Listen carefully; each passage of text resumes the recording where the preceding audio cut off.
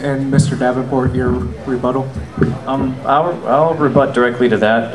Not necessarily my greatest ethical dilemma in student government, but as far as SB 5 goes, as a student representative, it behooves me to represent the most robust education possible for my classmates on campus. And to that end, today at 4 p.m. in the Ohio room, we're going to be talking about hopefully passing a resolution regarding student government sponsorship of a rally for education and community to take place April 18th.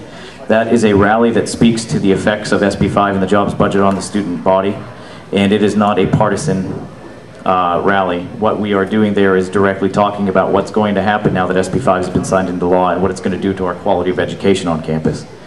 That we're going to put 2,000 people in Beagley Center on April 18th at 5:30, and we want student government to sponsor it.